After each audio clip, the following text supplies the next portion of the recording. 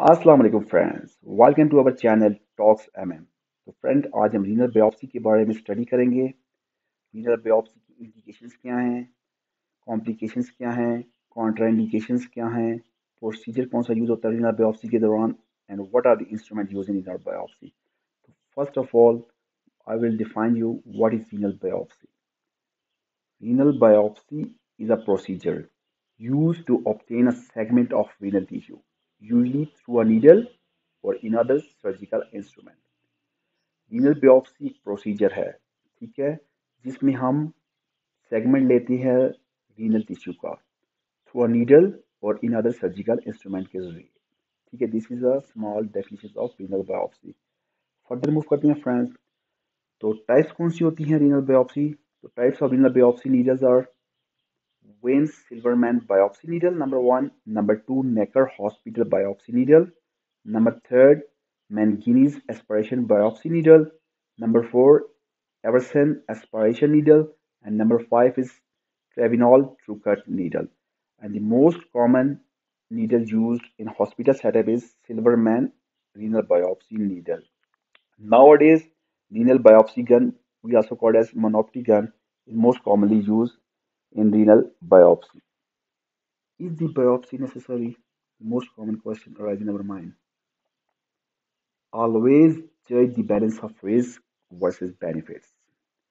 Most nephrologists will agree that renal biopsy is more likely to change management in symptomatic kidney disease patients.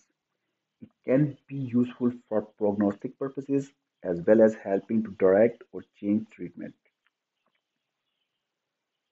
So, guys, what are the indications of renal biopsy?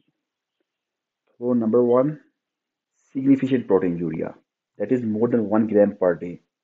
Nephrotic syndrome with two normal size non-obstructive kidneys and no obvious cause, usually considering the diagnosis of glomerular or interstitial nephritis. Number second indication is acute kidney injury with two normal size non-obstructive kidneys with no obvious cause or non-resolving clinical ATN, that is acute renal necrosis of more than 3 to 4 weeks. Number one indication is significant proteinuria or nephrotic syndrome. Number second indication is acute kidney injury. Then chronic kidney disease with two normal sized non-obstructive kidneys with no obvious cause. This is number third indication. CKD. Number four indication is renal transplant dysfunction. Number five indication is systematic disease with renal dysfunction. These are the most common indications of renal biopsy. Then question is diabetes and renal biopsy. When to do biopsy in diabetic patients? When there is a microscopic hematuria in diabetic patient, when there is absence of retinopathy and neuropathy, when there is onset of significant proteinuria, that is less than 5 years from diagnosis, acute worsening of the renal function and systematic feature. These are the most common indications of renal biopsy in diabetic patients. Biopsy in special situations. What are those special situations where we do biopsy? In pediatric group में हम sedation use करते हैं, केटामीन, मेटाजोलॉम, promethazine वगैरह, और 18 gauge की हम gun use करते हैं पेडियाट्रिक एज ग्रुप के अंदर। एंड प्रेगनेंसी में इंडिकेशन क्या है बायोप्सी की? Sudden unexplained deterioration of renal function before 30 to 32 weeks of POG.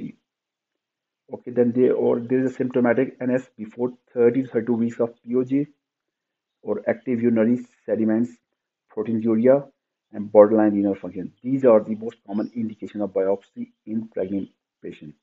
Renal biopsy in pregnancy is safe before 30 week of pregnancy के, ठीक है ना? renal biopsy 30 week से पहले अगर हम करेंगे प्रेग्नेंट पेशेंट के अंदर तो that is more safe. Okay, transplanted kidney. Biopsy is performed from the transplanted kidneys to exclude rejection, nephropathy, drug toxicity, or recurrence of the disease that caused kidney failure. For surveillance of hidden diseases involving the transplant kidney, so-called protocol renal biopsy undertaken at fixed interval post transplantation के अंदर भी. What are the contraindications? There are absolute 6 contraindication and relative 3. So I'm going to explain you absolute contraindication. The uncorrectable bleeding diathesis. Number 1. Number 2 is uncontrollable severe hypertension, that is 160 over 95. Active renal or perirenal infection. Number 4 is skin infection at biopsy site or presence of solitary native kidney or renal neoplasm, multiple cysts, abscess, or pyelonephritis. These are the most absolute contraindication of renal biopsy. What are relative contraindications? That is certain anatomical abnormalities of kidneys. For example, their vascular lesion. Number 2, medications that interfere with clotting, जिसमें warfarin और heparin आ जाती हैं. Pregnancy safe before 30 weeks or uncooperative patients. Some consider absolute contraindication. Prior to procedure. Procedure करने से पहले हमको किन बातों का ख्याल करना होगा? हमने informed consent is usually taken. Informed consent हमने लेनी होगी.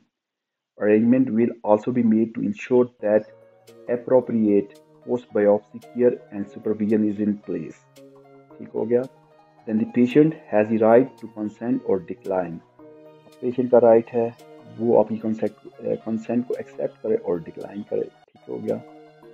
Before biopsy, workups for renal biopsy, renal imaging आपने करना है, blood pressure को आपने देखना है, यूरिन का कल्चर आपने करना है, कोगुलेशन स्टेटस आपने पेशेंट का देखना है renal biopsy करने से पहले. ठीक हो गया? NSAIDs should be stopped 24 hours before procedure. Number 1. Then for elective biopsy, antiplatelet agents, aspirin or clopidogrel should be stopped 7 days before the biopsy. Warfarin should ideally be stopped 7 days before the procedure and the patient converted to heparin if clinically indicated.